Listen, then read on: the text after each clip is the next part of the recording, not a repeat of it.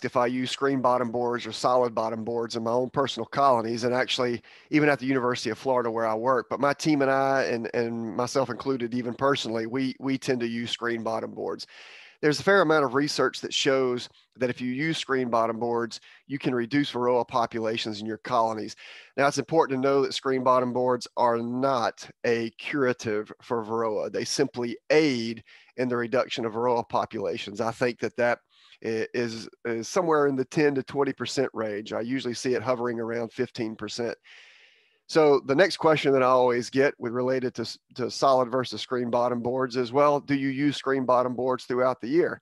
And I'll remind you that I'm in Florida, and in Florida, we don't have particularly cold winters, so I just use screen bottom boards throughout the year.